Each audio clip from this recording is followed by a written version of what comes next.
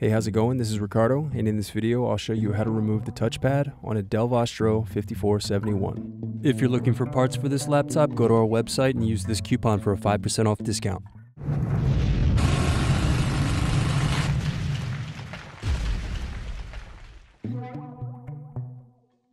First, remove base cover screws.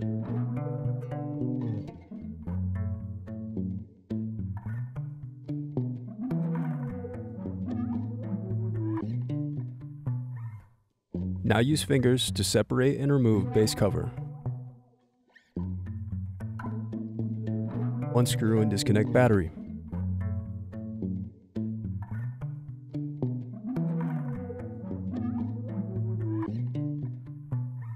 Then remove touchpad screws.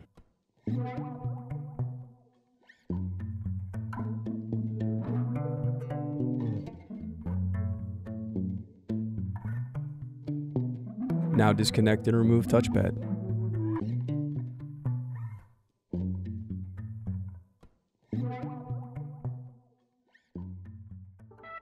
Thanks for watching. Don't forget to like and subscribe if you enjoyed this video.